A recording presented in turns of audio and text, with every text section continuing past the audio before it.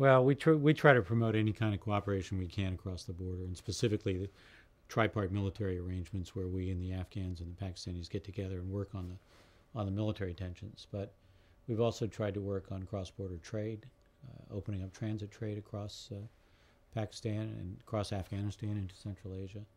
We've tried to work on sort of tribe to tribe, governor to governor relationships. Anything we can do to get them to really work cooperatively on a border, because the only way we're going to solve the terrorism problem is to bring these areas in under government control, but also to have both sides fighting the terrorists and trying to develop these areas.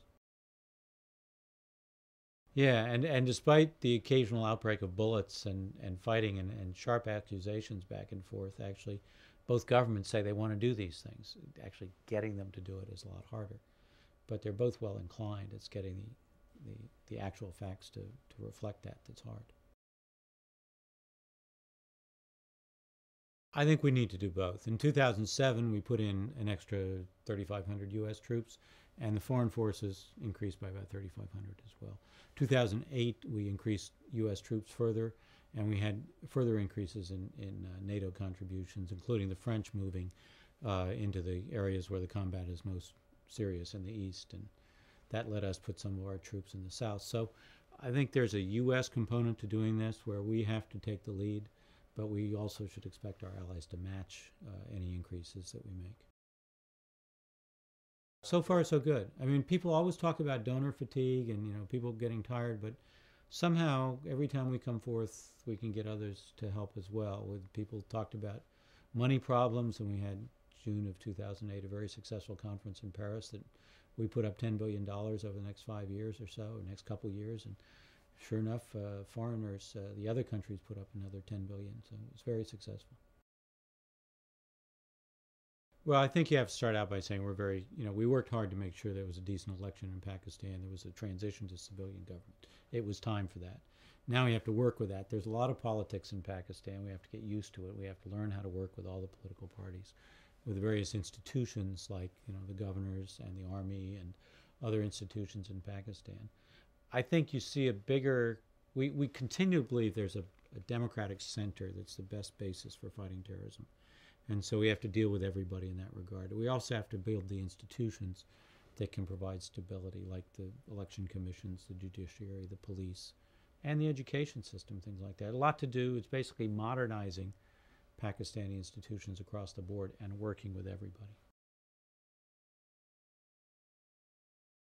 That's not really true. Over the years, I mean, we've provided about $700 or $800 million a year in assistance to Pakistan. Half or more than half of that has always been economic assistance. At the same time, we do provide military reimbursement. Some people lump it all together and get numbers. But in the end, we're trying to expand the non-military side. We think that if you can open up economic opportunities, kids can get jobs instead of picking up guns. You got to expand and improve the education system so kids go to public school instead of madrasas. You got to build the institutions that can guarantee democracy, like the ones I mentioned before. So in the end, there's a democratic opportunity here that means that we ought to be doing what we've been doing, plus new things. And there's sentiment, even on Capitol Hill, for doing that.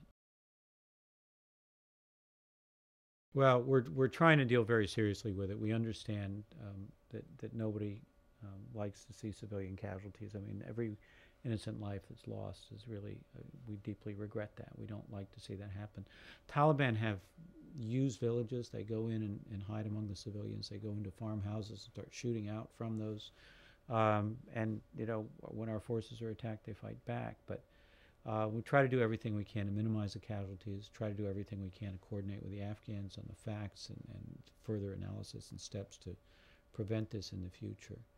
But I think in the end, what we're fundamentally doing in Afghanistan, helping the government move out into the districts and the provinces, helping provide safety for people through policemen, government services, health, education, roads, electricity for economic opportunity. It's getting that apparatus out there into the provinces that's going to stabilize the country. And if we do that, I think citizens will feel safer and they'll feel like their government has provided the services. We've done a lot. The healthcare is better, the education system's better, a lot of roads have been built.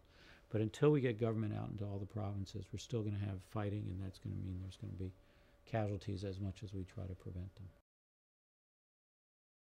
I think the key goal, and this is a change of history, because the key goal is to have an open Afghanistan that can be a conduit of ideas and energy and goods and melons and everything through Central and South Asia. And that, for 200 years, Afghan's been a block, and now it's going to be an open hub. And that's the real goal. And to help Afghan achieve that, we've got to stabilize Afghanistan and Pakistan. And then we've got to start opening up the routes for electricity and roads and trucks and all that stuff. We're working on that at the same time.